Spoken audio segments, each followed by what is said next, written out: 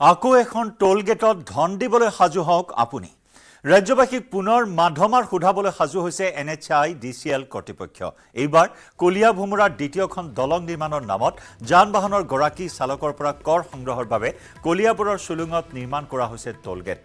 ইতিমধ্যে প্ৰায় সম্পূৰ্ণ হৈছে টোল গেট নিৰ্মাণৰ কাম সুলুঙৰ টোল গেটত টোল টেক্স দিহে উত্তৰ পাৰলৈ যাব পাৰিব যাত্ৰীসকল দল সংগঠনৰ তীব্ৰ প্ৰতিবাদ অব্যাহত থকাৰ মাজতে কৰ সংগ্ৰহৰ বাবে কলিয়াবৰৰ সুলুঙত সাজু হৈ উঠিছে অত্যাধুনিক টোল গেট আগবঢ়াইছো আমাৰ সাংবাদিক দিবাকৰ দাসৰ বিশেষ ৰিপৰ্ট আকৌ এখন নতুন টোল গেটত ধন দিবলৈ সাজু হওক আপুনি ৰাজ্যবাসীক মাধমাৰ সুধাবলৈ সাজু হৈছে NHI DCL আৰু কলিয়াবৰৰ সুলুঙত প্ৰায় নিৰ্মাণ সম্পূৰ্ণ হৈছে আন এখন টোল গেট মই দেখুৱাম টোল গেটৰ পৰিৱেশ এয়া কলিয়াবৰৰ সুলুঙত এখন নতুন টোল গেট নিৰ্মাণ প্ৰায় সম্পূৰ্ণ হৈছে আৰু কলিয়া ভুমুৰা দ্বিতীয়খন দলঙৰ নামত ধন সংগ্ৰহ কৰিবলৈ এতিয়া সাজু হৈছে NHI DCL আৰু কলিয়াবৰ সুলুঙত তাৰ বাবে নিৰ্মাণ কৰা আছে এখন বৃহৎ টোল গেট যি টোল গেটৰে আপুনি ধন দিহে পাৰ হ'ব পাৰিব অসমৰ বিভিন্ন প্ৰান্তলৈ নগাঁও জিলাৰ পৰা কলিয়াবৰ হৈ তেজপুৰ অভিমুখে গ'লে ধন দিব লাগিব বা তেজপুৰৰ পৰা নগাঁও হৈ ৰাজ্যৰ বিভিন্ন প্ৰান্তলৈ যাবলগীয়া যাত্ৰী গাড়ী চালকে এই টোল গেটত টোল টেক্স দিহে ৰাজ্যৰ অন্য প্ৰান্তলৈ যাবলৈ পাৰিব আৰু দেখা গৈছে এনেদৰে কলিয়াবৰৰ সুলুঙত NHI DCL সম্পূৰ্ণ কৰিছে নিৰ্মাণ কাৰ্য আৰু নগাঁও জিলাৰ কলিয়াবৰ হৈ তেজপুৰ দিশে যাত্ৰা কৰা বাহন আৰু তেজপুৰৰ পৰা কলিয়াবৰ হৈ ৰাজ্যৰ অন্যান্য প্ৰান্তলৈ যাত্ৰা কৰা বাহনৰ গৰাকী সাজু হওক অধিক ধন ভৰিবলৈ আৰু এই টোল গেট নিৰ্মাণ প্ৰায় সম্পূৰ্ণ হৈছে আৰু টোল গেটৰ টোল টেক্স সংগ্ৰহ কেতিয়া আৰম্ভ সেয়া অৱশ্যে এতিয়ালৈকে থিৰাং কৰা নাই NHI DCL কৰ্তৃপক্ষই কিন্তু নিৰ্মাণ কাৰ্য সম্পূৰ্ণ হৈছে আৰু হয়তো অহা বছৰতে টোল গেটৰ কাম আৰম্ভ হ'ব বা টোল গেটৰ জৰিয়তে টোল টেক্স সংগ্ৰহ কৰিব এই টোল গেটৰ জৰিয়তে NHI DCL আৰু নিৰ্মাণ প্ৰায় সম্পূৰ্ণ কৰা হৈছে আৰু কলিয়া ভুমুৰাৰ দ্বিতীয়খন দলঙৰ নিৰ্মাণৰ যি খৰচ সেই খৰচ ইয়াৰ পৰাই উলিয়াবলৈ NHI DCL এইখন টোল গেট সুলুঙত নিৰ্মাণ কৰিছে অত্যাধুনিক টোল গেট নিৰ্মাণ কৰিছে চেন্সৰযুক্ত টোল গেট আৰু এই টোল গেট অতিক্ৰম কৰি নগাঁও দিশৰ পৰা তেজপুৰ দিশলৈ গ'লে ধন ভৰিব লাগিব আপুনি আনহাতে তেজপুৰৰ পৰা নগাঁৱলৈ কলিয়াবৰ হৈ যদি আহে কলিয়াবৰ সুলুঙতে আছে এইখন টোল গেট এই টোল গেটত আপুনি ধন দিহে ৰাজ্যৰ অন্যান্য প্ৰান্তলৈ যাব পাৰিব আৰু বিভিন্ন দল সংগঠনৰ প্ৰতিবাদ অব্যাহত আছে টোল গেটৰ বিৰুদ্ধে তাৰ মাজতে কিন্তু চৰকাৰ প্ৰশাসনে বা NHI DCL কাৰো প্ৰতিবাদলৈ যেন ভূক্ষেপ কৰা নাই আৰু টোল গেট নিৰ্মাণ সম্পূৰ্ণ কৰিলে আৰু কলিয়াবৰ সুলুঙত এইদৰে টোল গেট নিৰ্মাণ প্ৰায় সম্পূৰ্ণ কৰিছে আৰু হয়তো অহা বছৰ নৱবৰ্ষৰ প্ৰথম সময়ছোৱাতে হয়তো টোল গেট মুকলি কৰিব NHI DCL আৰু এই টোল গেটত ধন দিহে ৰাজ্যৰ ভিন্ন প্ৰান্তলৈ যাত্ৰীসকল যাব পাৰিব 6 মাইলৰ উৰণ সেতুৰ তলত কাজিয়াত লিপ্ত হোৱা দুই ট্ৰেফিক আৰক্ষীক নিলম্বন কৰা হৈছে নিলম্বিত হোৱা আৰক্ষী দুজনৰ নাম মুকুল মৰাণ আৰু নবীন নাথ কৰ্তব্যৰত অৱস্থাত দুয়ো লিপ্ত হৈছিল দুৰ্বাদল কাজিয়াত পূৰ্বে দুই ট্ৰেফিক আৰক্ষীক ৰিজাৰ্ভ ক্লোজ কৰা হৈছে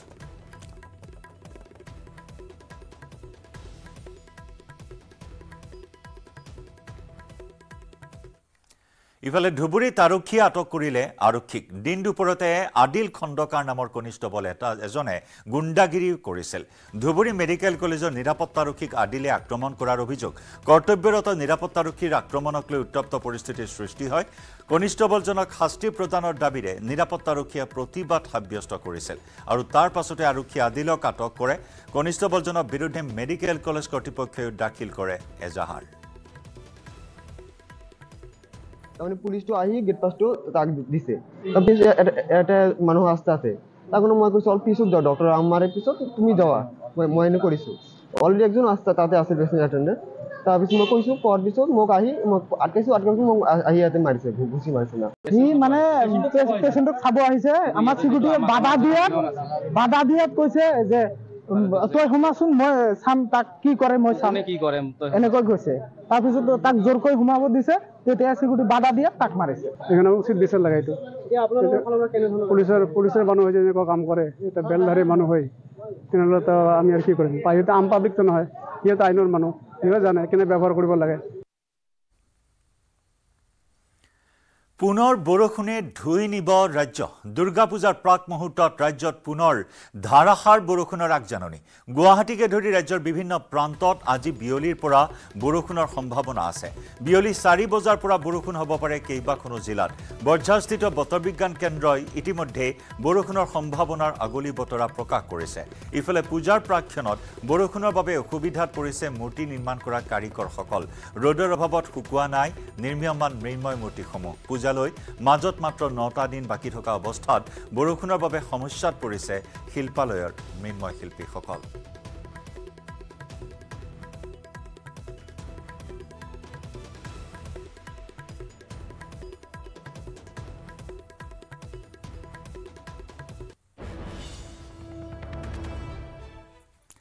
এন্টিলিয়াত অলিম্পিক আৰু পেৰা অলিম্পিয়ান খেলুৱৈক সম্বৰ্ধনা ৰিলায়েন্স ফাউণ্ডেশ্যনৰ অধ্যক্ষ নীতা আম্বানীয়ে খেলুৱৈসকলক জনালে সম্বৰ্ধনা নীতা আম্বানীৰ আমন্ত্ৰণ মৰ্মে 140 গৰাকী খেলুৱৈক সম্বৰ্ধনা অনুষ্ঠানত উপস্থিত থাকে প্ৰশিক্ষক আৰু ক্ৰীড়া জগতৰ সৈতে জড়িত বহু প্ৰখ্যাত লোক ভাৰতত প্ৰথমবাৰৰ বাবে এনেদৰে একেখন মঞ্চত একলগ হৈছে অলিম্পিক আৰু পেৰা অলিম্পিকত অংশ লোৱা পদক জয়ী খেলুৱৈসকল এই অনুষ্ঠানটোৰ নাম ৰখা হৈছে ইউনাইটেড ইন ট্ৰায়াম্ফ খেলুৱৈসকললৈ পঠিওৱা নিমন্ত্ৰণী নীতি আম্বানীয়ে লিখিছিল যে অলিম্পিক আৰু পেৰা অলিম্পিকত অংশ লোৱা আপোনালোকৰ দৰে খেলুৱৈক আমাৰ ঘৰলৈ আমন্ত্ৰিত কৰিবলৈ পাই এগৰাকী ভাৰতীয় হিচাপে মই অত্যন্ত গৌৰৱ আৰু আনন্দ অনুভৱ কৰিছো উল্লেখযোগ্য যে 2034ত ভাৰতত অলিম্পিক আয়োজনৰ লক্ষ্যৰে আগবাঢ়িছে ভাৰত আন্তঃৰাষ্ট্ৰীয় অলিম্পিক কমিটি আইসিসিৰ সদস্য নীতা আম্বানীৰ এনে আয়োজন অতি তাৎপৰ্যপূৰ্ণ ভাৰতত অলিম্পিক আন্দোলনত মূল খুঁটিলৈ অনাত এই পদক্ষেপে মহত্বপূৰ্ণ ভূমিকা ল'ব বুলিও আশা কৰা হৈছে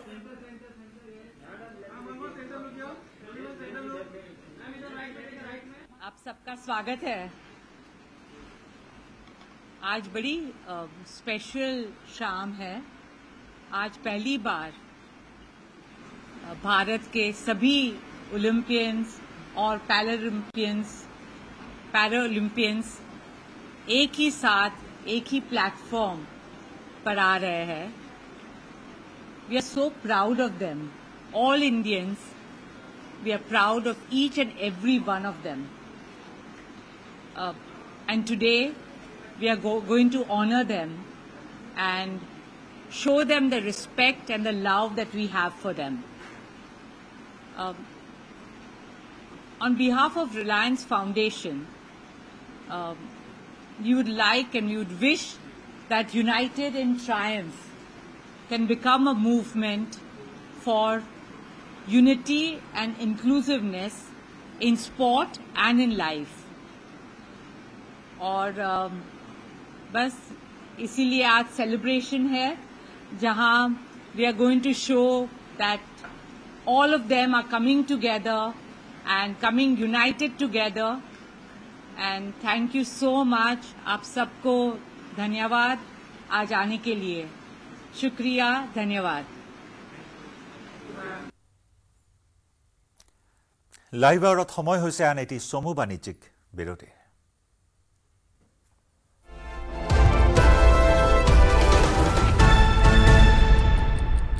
আৰে ভাই এনে নাম্বাৰ 1 কন্ট্ৰাক্টৰ হইছো নেকি সৰুকালৰ পৰাই ব্যৱসায় কৰি আছো সৰ্বোত্তম টিএমটি এইটো মাইথান ষ্টিল নহয় সস্তা হয় বস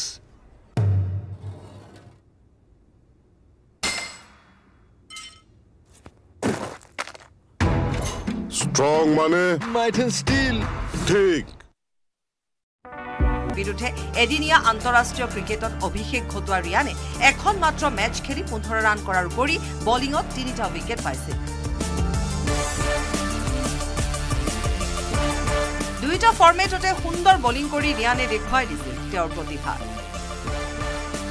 আন্তঃৰাষ্ট্ৰীয় খেল শেষ হোৱাৰ পাছত ৰিয়ান পৰাগে শুভমন গিল নেতৃত্বাধীন ইণ্ডিয়া এ দলৰ হৈ দুলীপ ট্ৰফিৰ খেলত অংশ লৈ চেম্পিয়ন সন্মান লাভ কৰিছিল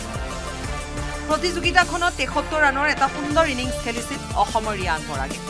মুঠৰ ওপৰত ৰিয়ানৰ সুন্দৰ প্ৰদৰ্শনৰ বাবে তেওঁ বাংলাদেশৰ বিৰুদ্ধেও ভাৰতীয় জাতীয় দলত স্থান লাভ কৰিছে একেৰাহে তৃতীয়টো আন্তঃৰাষ্ট্ৰীয় টি20 শৃংখলাত ৰিয়ানে ভাৰতীয় দলত স্থান লাভ কৰাত উৎফুল্লিত হৈছে অসমৰ ক্ৰীড়াপ্ৰেমী বিপুল বৰ্মনৰ report news 18 Assam north east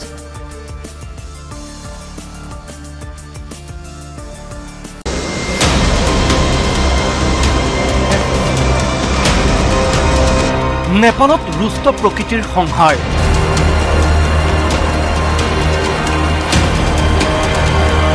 ধাৰাসাৰ বৰষুণৰ ফলত জলপ্ৰলয় বিধ্বংসী বানত এই পৰ্যন্ত মৃত্যু 120 জনৰ এতিয়াও সন্ধানহীন শতাধিক কেৱল কাঠমাণ্ডুতে মৃত্যু হল 50 জনৰ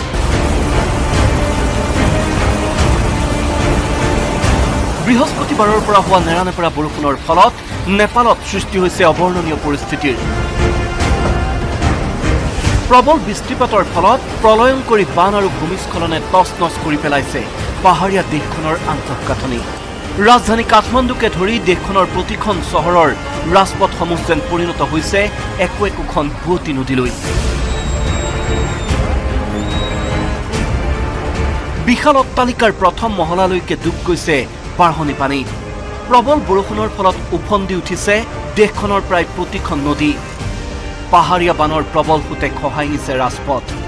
কোবাল সোঁতে চকুৰ সন্মুখতে ইখনৰ পিছত সিখন দলং উটুৱাই নিয়াত ব্যাহত হৈ পৰিছে যোগাযোগ ব্যৱস্থা কাহানিও নেদেখা পৰিস্থিতিৰ সন্মুখীন হোৱা দেশখনত লাগিছে হাহাকাৰ বান ভূমিস্খলনত গৃহহীন হৈ পৰিছে হাজাৰ হাজাৰ লোক বিভিন্ন প্ৰান্তত বানৰ মাজত আবদ্ধ হৈ পৰিছে অসংখ্য লোক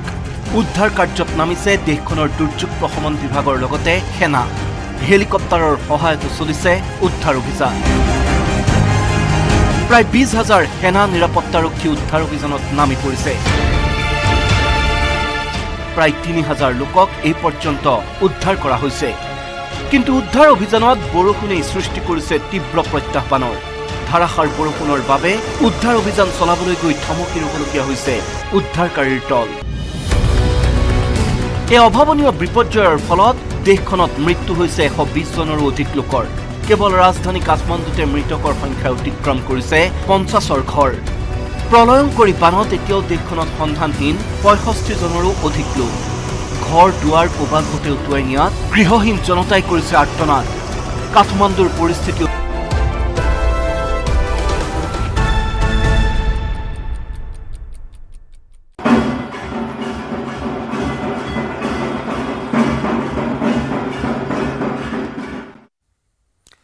সমাগত শাৰদীয় দুৰ্গোৎসৱ দুৰ্গা পূজা দুৰ্গোৎসৱক কেন্দ্ৰ কৰি সমগ্ৰ ৰাজ্যতে এতিয়া আৰম্ভ হৈছে ব্যাপক প্ৰস্তুতি সমান্তৰালভাৱে নগাঁৱৰ ৰন্থলীতো চলিছে পূজাৰ ব্যাপক আয়োজন পেৰিছৰ আইফেল টাৱাৰৰ আৰ্হিত দুগদুগী দুৰ্গা পূজা মণ্ডপত নিৰ্মাণ কৰা হৈছে মণ্ডপৰ দ্বাৰ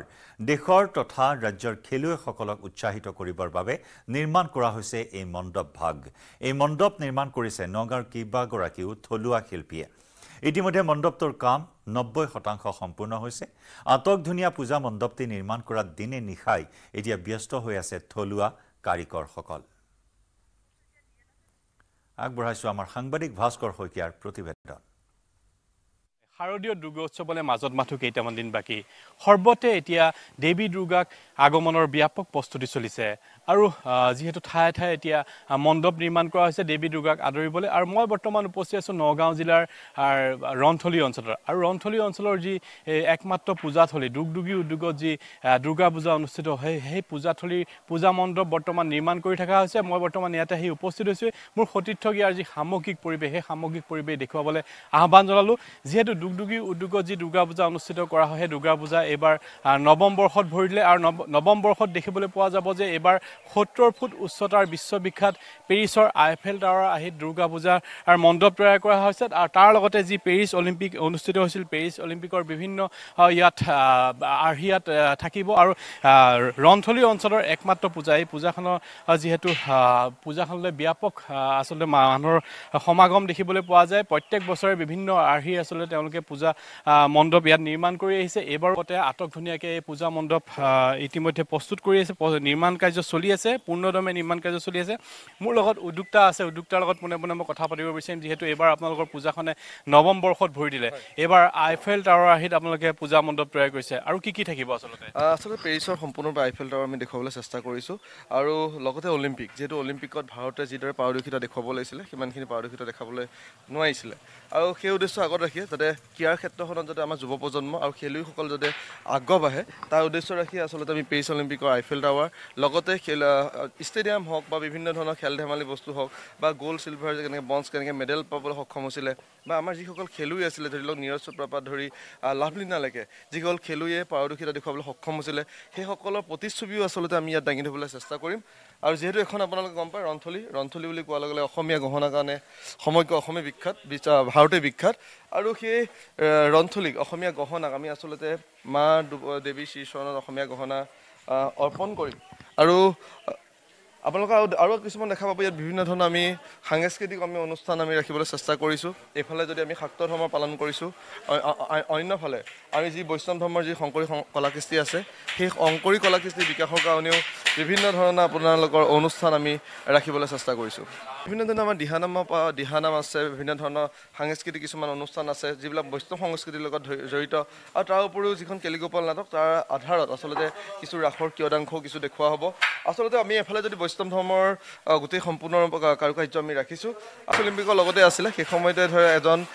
যি পেৰিছৰ সৈন্য সেই সৈন্যই এটা ঘোঁৰাৰ লগত থকা সেই প্ৰতিচ্ছবি আপোনালোকে ইয়াত দেখা পাব আৰু মুঠতে এটা বিভিন্ন ধৰণৰ কাৰুকাৰ্য হ'ব আৰু লাইটৰ ফ'কাচিং হ'ব লাইটৰো এইবাৰ অলপমান কলিকতাৰ পৰা বহুতখিনি সামগ্ৰী আহিছে সেয়াও কাৰুকাৰ্য আচলতে লাইটৰ দেখুওৱা হ'ব আৰু আপোনালোকে দেখা পাইছে ইয়াৰ যিসকল শিল্পী সেই শিল্পীও আমি সদায় থলুৱা শিল্পীক আমি প্ৰাধান্য দিওঁ আমাৰ অঞ্জনহঁতে কৰি আছে আমাৰ বাবুদাহঁতে কৰি আছে সম্পূৰ্ণৰূপে বাবুদা আণ্ডাত এই শিল্পীসকলে কৰি আছে অঞ্জনৰ আণ্ডাত গোটেই কামখিনি কৰি আছে আচলতে সম্পূৰ্ণৰূপে থলুৱা আমাৰ সকলো নগাঁও আমাৰ ন একদম ওচৰৰ নিকট ঠাই আৰু যোৱা বছৰো আপোনালোকে ইয়াত দেখিছিলে চন্দ্ৰযান 3 যি চন্দ্ৰযান 3য়ে সমগ্ৰ বিশ্বতে গোটেই সমগ্ৰ অসমত আচলতে সলকনি তুলিছিলে আপোনালোকৰ তৰফৰ পৰা নিউজ 18 তৰফৰ পৰাও আমাক পাৰদৰ্শিতাৰ কাৰণে আমাৰ বেষ্ট পূজা মণ্ডপৰ খিতাপ আমাক দিছিলে আৰু মই যিগৰাকী কাৰিকৰ আছে যদি সম্ভৱ হয় তেওঁৰ লগত কথা পাতিব বিচাৰিম যিহেতু তেওঁ যথেষ্ট কষ্ট কৰে আচলতে কেনেকুৱা কিমান আগবাঢ়িছে আমাৰ এতিয়া বৰ্তমান কাঠৰ কামটো 90% হৈ গৈছে বাকী ৰঙৰ কাম আছে আমি ভাবিছোঁ 2 তাৰিখমানৰ ভিতৰত আমি ৰিলিজ কৰিম গোটেই কামটো এইবাৰতো আমি মূল মণ্ডপটো আইফেল টাৱাৰ মানে আৰ্হিত নিৰ্মাণ কৰিছোঁ ভিতৰখিনি আমি অকণমান ষ্টেডিয়াম যাতে আমাৰ শিশুসকল খেলৰ প্ৰতি আগ্ৰহী হয় এনেকুৱাক লৈ আমি কাম কৰি আছোঁ আৰু আমি এটা মানে মূৰ্তি তৈয়াৰ কৰি আছোঁ ঘোঁৰা আৰু মানুহৰ এটা প্ৰতিচ্ছবি আমি সেই বস্তুটো আইফেল টাৱাৰৰ লগত সংগতি ৰাখি নিৰ্মাণ কৰি আছোঁ এইটো আমি আইফেল টাৱাৰৰ কাষতে ৰাখিম বুলি ভাবিছোঁ